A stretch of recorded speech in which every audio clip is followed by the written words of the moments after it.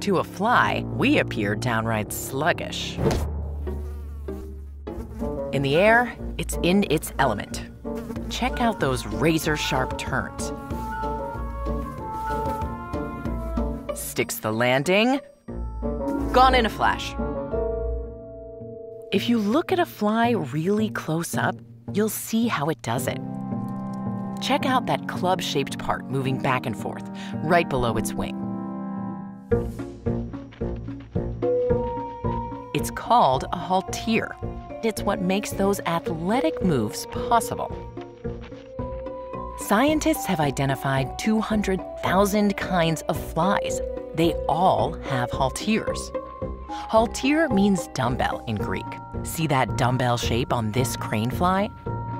Flies have 2 wings and a pair of halteres. The halteres actually evolved from wings.